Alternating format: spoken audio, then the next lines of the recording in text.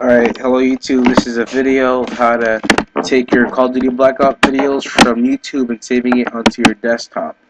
As you already know, if you go on theater mode and render a clip and you already have your YouTube account linked to CallOfDuty.com, you can't download the clip to your computer. And I don't know why it does that, but you just can't. It automatically just uploads to YouTube and you can't really do anything with it. There's other methods that you can use by putting it on your desktop using SaveIt and KeepVid.com. I don't do that because it's just a lot of work. But you can. There's a way that I use using JDownloader. It's basically a download manager that you can use. So I'm gonna teach you how to do that right now. So if you don't already know what JDownloader is, go on the website. It's download manager, like I said. You're gonna have to download it and install it. After you've done that, it's going to look like this. These little tabs, whatever. It's going to let you update it. I would update it. I don't see a reason why you wouldn't update it. But after it's updated, it's just going to be normal.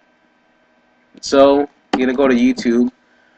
And let's go on my freaking... Alright. So that's my YouTube name. I'm going to click my Black Ops clip. So, clip to be on my computer, but if you are signed in, you can't download it from YouTube to your computer. So what you can do is you're gonna have to right click with JDownload open. You're gonna have to right click the link and copy it and go to links, add URLs, and then click that. So there it is. That's your YouTube video. That's the video that you selected.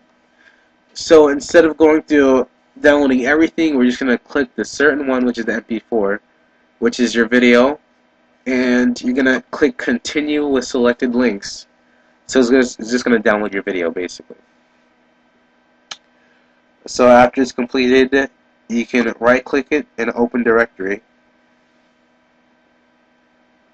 And your video is wherever it saves at. So your YouTube video is here. Just open it up.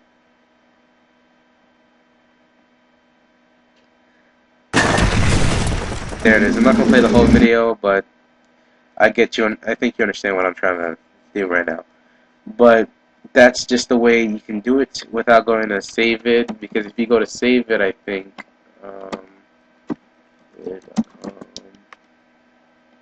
I don't think you can download the MP4s. Let's check this out. Yeah, no formats available for download. I think it's just because I don't have Java. Yeah, it says Java's not installed.